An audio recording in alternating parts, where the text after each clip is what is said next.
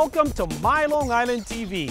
From Manhasset to Montauk, we have traveled our communities to bring you the following events. I'm your host, Waldo Cabrera. MyLITV starts now.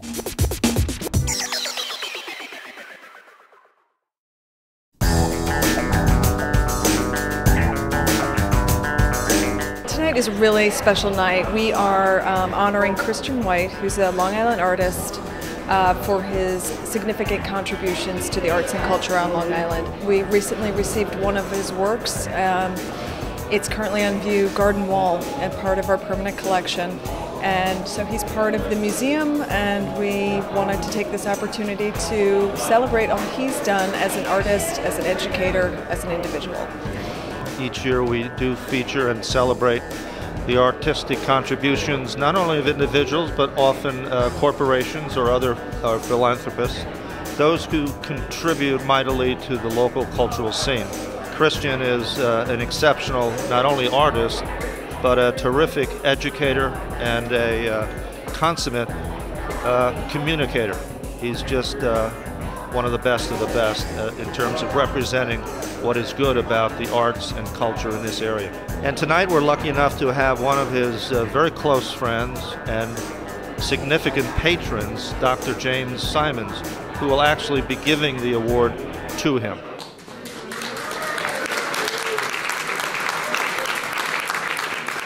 I've been an admirer of Christian's work for probably 25 years. His work generally hits you right between the eyes, and most of the time I like that feeling. So, but I can't, aside from the color and really the simplicity, I would say, of his paintings, at least it appears simple. I'm sure it isn't. Heckscher Museum is an excellent institution. I have a house on Long Island, so I like to support good things where I live. I want to especially thank Mike Schantz and Nina Muller, and Margie Hargraves and Cynthia J.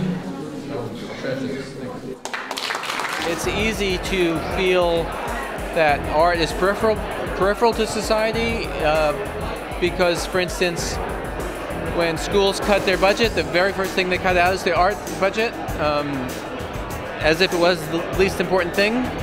It's very nice to be involved with an institution like the Heckscher. The longer I live, the more I notice how crucial to general innovation and concepts and problem solving the arts are. Our exhibits have been really terrific, and our plans for the future, I think will have you all very impressed. We've developed a plan for the next 10 years that are really going to be pretty remarkable. The education program is every day, it does wonders, it's amazing.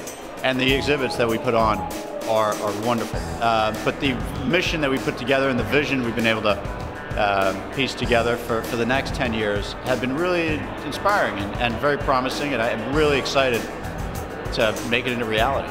I actually teach at the Metropolitan Museum in Manhattan, and I'm just thrilled to be living in the suburbs and enjoying all of the things that Long Island has to offer, but also have a wonderful museum right in our backyard. The Heckscher Museum has had a wonderful year, getting accredited by AAM again, and I think that we're on a real roll here to making this an even better institution. So I think it's a good time to celebrate and a good time to look for the future. Huntington is a very large place, and when I hear that there are 43,000 children in the school system here, that for me lights my eyes up, because I know we have a lot of work to do in terms of our educational programs and educational outreach. We've even redid our mission statement, which pointedly states that we are Huntington's museum first.